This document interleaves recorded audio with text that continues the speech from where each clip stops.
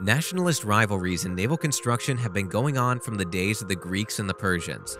Nowadays, all the world's most powerful surface combatants operate in the latest rivalry between major powers, this time in the Asia-Pacific region.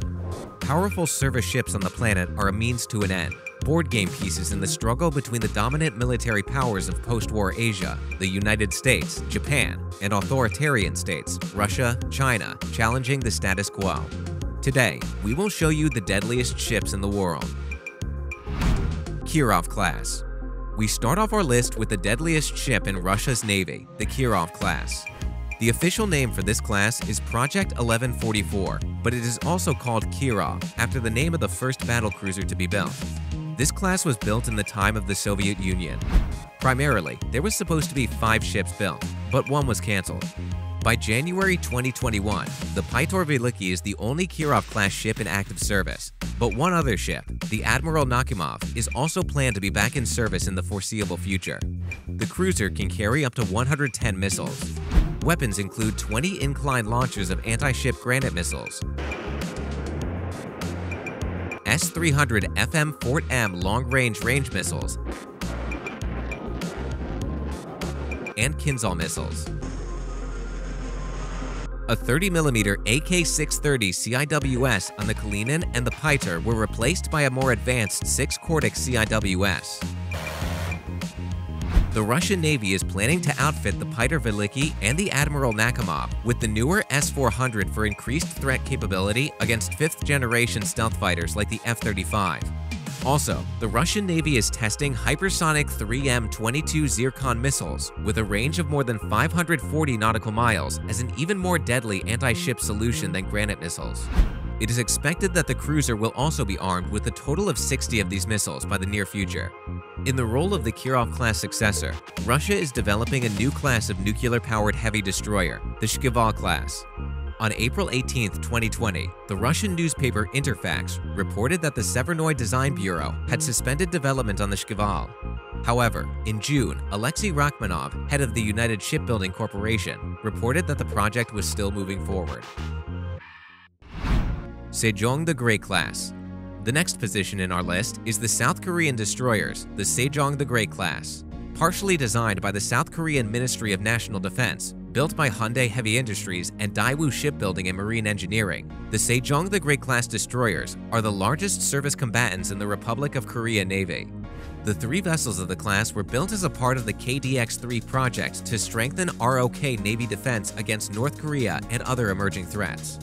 The design of these vessels borrows heavily from features of the American Arleigh Burke class and the Japanese Atago class, and shares numerous common components and systems as well, but has a largely original construction and composition. Likely owing to the use of the fully developed technologies and subsystems, the Sejong the Great class destroyers cost only $923 million per vessel. The missile battery of the Sejong the Great class is exceptional. They carry an incredible 128 missiles in 3 different VLC launch cell pads. That is a much larger stock of missiles than the 96 cells found in the Arleigh Burke class. The variety of missiles carried by the Sejong the Great class is staggering as well. These include the RIM 66M5, an SM-2ER Block 4 with a range of 130 nautical miles, the Hyunwoo 3B land attack cruise missile with a range of 560 nautical miles, the SSM-700K Haesong anti-ship missile with a range of 81 nautical miles, the Red Shark anti-submarine missile with a 9.7 nautical mile range, and the RIM-116B ram surface-to-air missile with a range of 3.8 nautical miles. The K-745 Blue Shark torpedo has an effective range of 9.7 nautical miles. The propulsion for the Sejong the Great class is 4 General Electric LM2500 gas turbines driving 2 shafts with 100,000 shaft horsepower. The system provides a 5,500 nautical mile range at 20 knots, and the full speed of the class is approximately 30 knots. The manufacturers retain the ability to construct additional Sejong the Great class destroyers, but it is unknown as of 2021 if any other will be ordered by the ROKN. Ticonderoga class.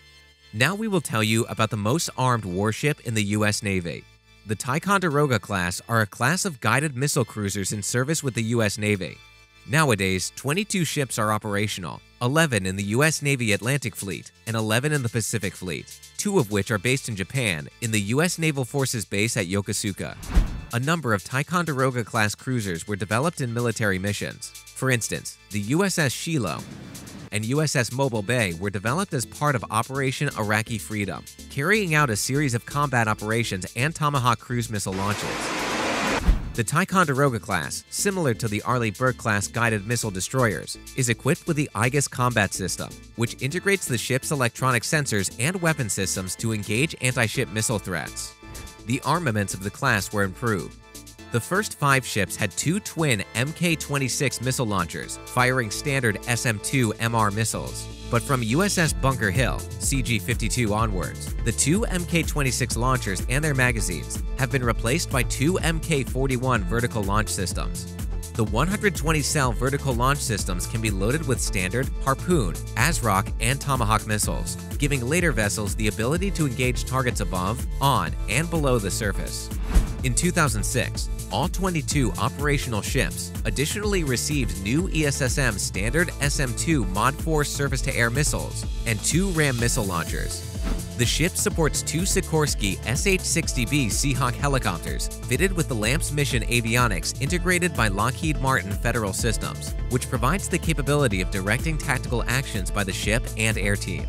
The vessel is powered by 4 LM2500 gas turbine engines from General Electric, which provide a maximum speed of over 30 knots.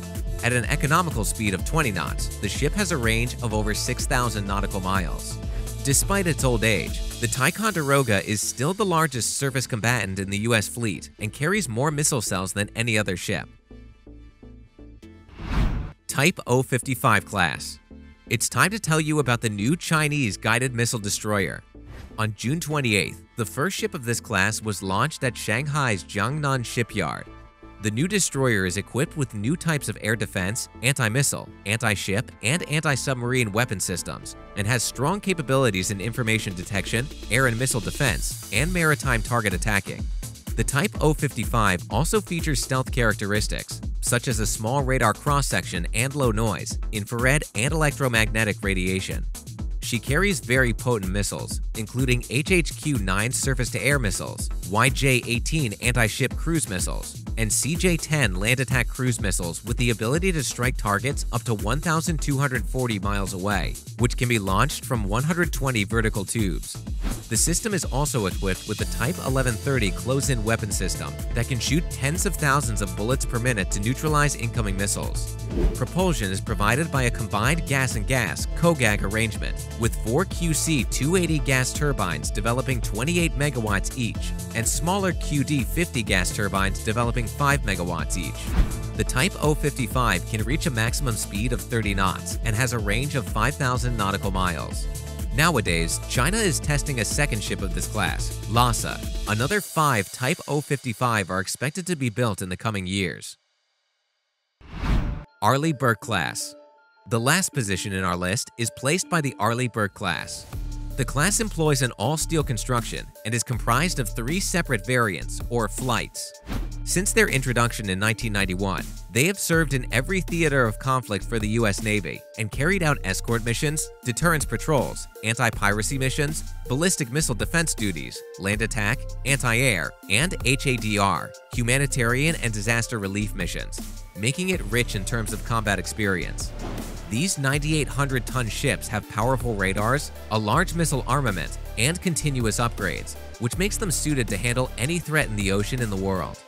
The Arleigh Burke class launches most of its missiles from Mark 41 Vertical Launch System (VLS) modules. Flight 1 and 2 ships have 90 VLS cells, while Flight 2A and 3 ships have 96. Each cell can accommodate one of the following missiles: RIM-161 Standard Missile 3 for intercepting ballistic missiles in outer space, RIM-67 Standard Missile 2 or RIM-174 Standard Missile 6 for air defense missile, BGM-109 Tomahawk for precision strikes against surface targets, and anti-submarine rocket ASROC that drops into the ocean and finds its target automatically. The propulsion system provides a maximum speed of 31 knots and a range of 4,400 nautical miles at 20 knots.